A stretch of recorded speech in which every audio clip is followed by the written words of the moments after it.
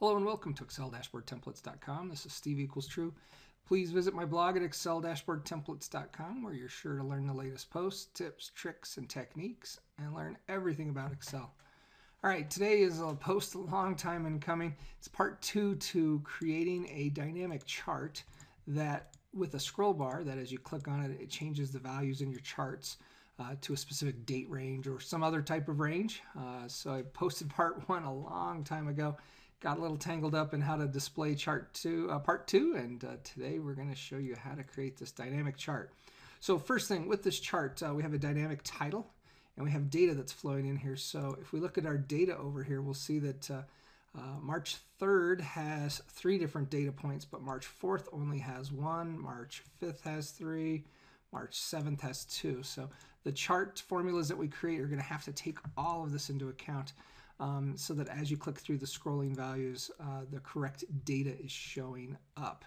So let's get to it. So if you haven't seen part 1 on how to add a scroll bar into your chart, go check that out. There's a link in the show notes. Now, what we first want to do to create our chart is we need to find out where's the minimum date.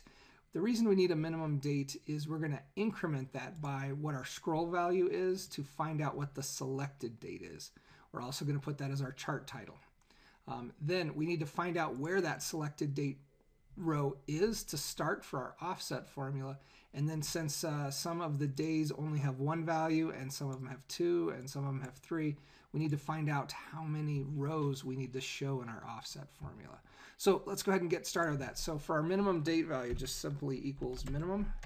And I hit my tab and I'm going to highlight, let's just do all of column B, hit F4, and that's as much as we need to do with that. So let's go ahead and you can see minimum date is March 1st. Now our scroll value, that is going to be linked to our scroll bar. So if I right click on my scroll bar and I click Format Control, if I bring this over into the window, the current value is 1. We're going to leave the minimum value at 1. We're going to set the maximum to 8 since we have 7 days worth of values in here. I'm going to leave that there. If we add more days to our charts later, all I need to do is come in and change this maximum value to 9, and that will then be visible since the offset formula will continue to move as far as it needs. We're going to increment by 1 every time, and we're going to put a cell link, and that's what we're going to do here. So on this cell link, just go ahead and click in the cell link area and click on the scroll value for our cell link and click on OK. So you can see now that as I click away from the control, as I increment it, it keeps incrementing that scroll value by 1 every time. All right, the selected date or chart title. This is going to be equal to our minimum date that we found plus our scroll value. Now, unfortunately, if we go all the way down to 1, you can see since we're just adding it together, our selected date is actually the minimum date on our first value. So you can either set your control form to 0 to start with, or we can just simply subtract 1.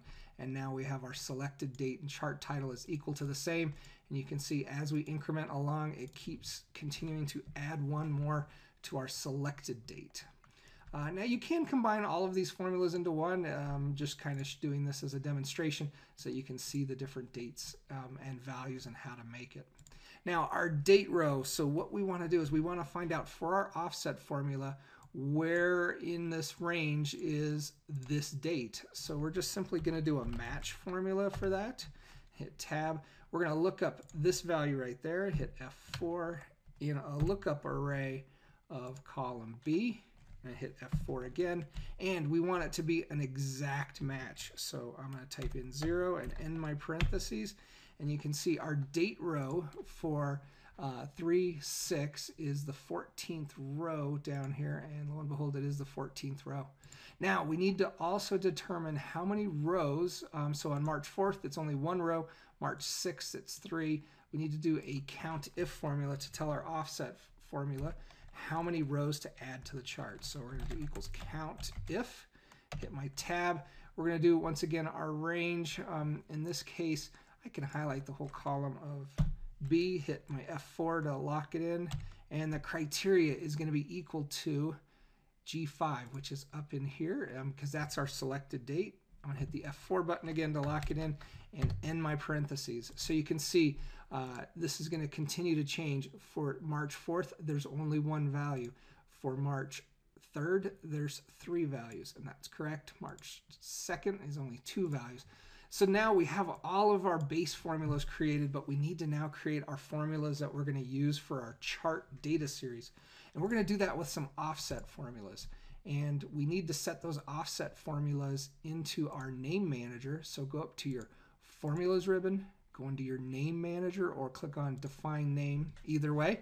And we're going to do equals, and we're going to call this one chart 2 series 2, because I've already got one of these values sitting in there. And we're going to type in our offset formula. I'll put a show note in there for a video that shows you how to really use the offset formula and understand it, but I'm just going to go ahead and type in that formula right now. So equals, we're going to do offset, and the offset is going to start up here in A1. I'm going to do comma, and we are going to adjust it by going down how many rows, and we're going to say we want to go down 5 rows, and I need to subtract 1 because it's actually only going to be 4 rows in this instance, because March 2nd is 1, 2, 3, 4, 5. But since I'm starting in 1, I only need to adjust down 4, and I don't need to since I'm starting over here in A1, I need to adjust over 2 columns, so that's my next value. And then finally, how many rows do I want to pick up? Well, that's why we have this row count in here. And the last but not least, how many columns do we want to return? And we just want to return 1 column. So we can click on OK and create that formula. If we go up into our name manager, we see chart 2 series 2 is now created. Oops, I probably should rename that. Let's edit that to chart 2 series 1. Just so I keep my naming convention straight. Now let's go ahead and create the next formula. So we're going to do another new one. We're going to do chart 2 series 2, and we're going to do that same offset function.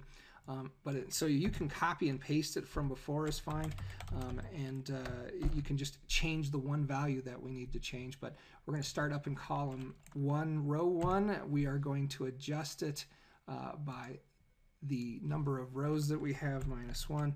And then in this instance, we're going to go over from here 1, 2, 3 columns instead of 2 columns. That's the one change in the formula that we have. And we are going to go and return 2 rows, and we're going to return 1 column's worth of data, and we can click on OK. The last thing we need to do is we need to create the chart series names, or the legend, the horizontal axis ones. So we're going to do another new one. Do a chart 2 name 2, our names, and let's go ahead and click in here and do another offset formula. And in this instance, once again, we're going to start up here in A1, and we are going to go down like we did before of how many rows, -1. We are going to not adjust any columns because we're coming up with our legend or series entry names. And so we're not going to have to adjust any columns. We're already starting in the correct column. And we want to return however many rows our COUNTIF formula is and only 1 column. Click on OK. Now we're all set now that we can go ahead and create our chart.